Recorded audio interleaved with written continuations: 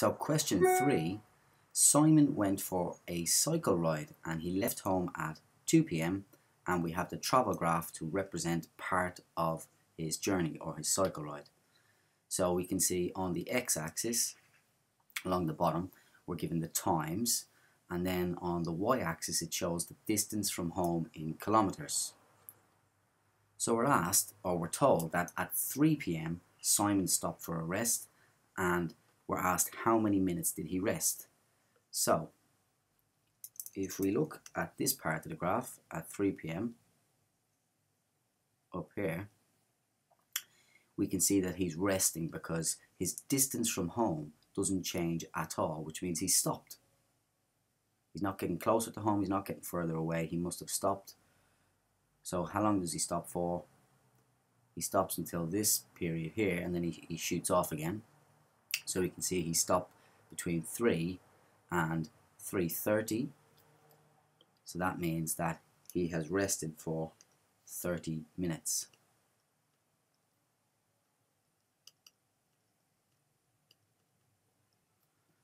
Okay, part B. How far was Simon from home at 5 p.m? So let's get rid of these lines for now. Don't need you, and don't need you, and we're told at 5 p.m. we want to know how far away he was. Now 5 p.m. is here.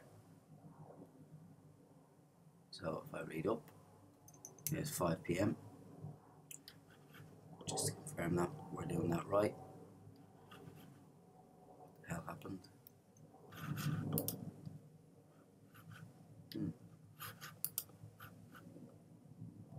There we go, we're back again. 5 p.m. and we can see he is 20 kilometers from home. So, how far was he away? He was 20 kilometers. Okay, last part. At 5 p.m. Simon stopped for 30 minutes and he then cycled home at a steady speed. That means it's constant, and it took him an hour and 30 to get home. So he's got to stop for 30 minutes and then travel all the way home in an hour 30. And we're asked to complete the travel graph. So let's get rid of this guy again. So if he's to stop for 30 minutes, that means he's not getting further away and he's not getting closer. So that's him stopping. And then we've got to complete the travel graph. So we've got to go all the way home in an hour and 30. So that's half an hour there. That's an hour.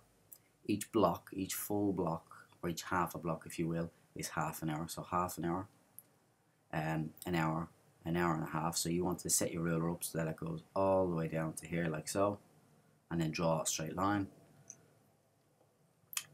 And if we think about it, if he stopped at, if it was 5 p.m. and then he stopped for half an hour, and then it takes him an hour and a half, half an hour, half an hour, and half an hour, that is the travel graph completed. And that is the question completed.